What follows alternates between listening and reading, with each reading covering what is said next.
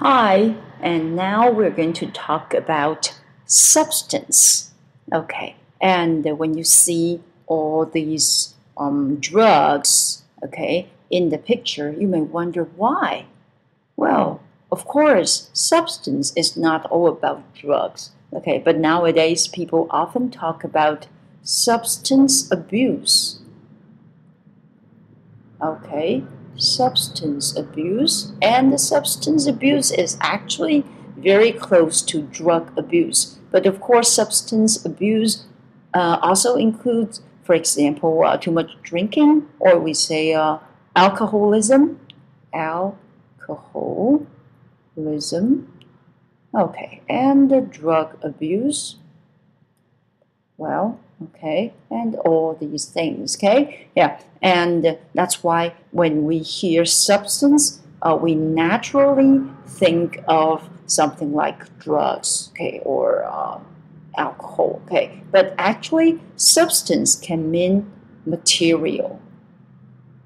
Okay, yeah, something that you can see and touch, okay? For example, oil is a substance, okay? For example, well, anything that you can see and touch, okay, is called substance, okay? So we say material, or a particular kind of material is a substance, okay? So it's not always about drugs, okay? We have to be clear about that, okay? Yeah, and that's why we have the adjective called substantial.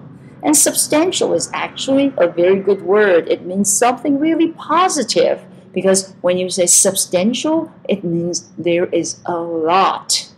Okay? Yeah, for example, you say substantial improvement. Well, when you say there has been substantial improvement, it means there is a lot of improvement. Okay, because you see it, you can feel it. Okay, yeah, if you look at this word and you think about substance is something that you can see and something that you can touch, can feel, and substantial means that you can see it, you can really feel it, so it's a lot. Okay, so this is something positive. So when you say substantial improvement, it's a big improvement.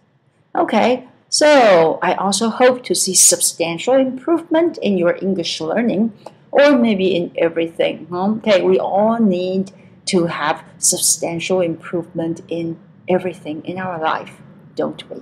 Okay, so much about the word substance and substantial. See you next time. Bye.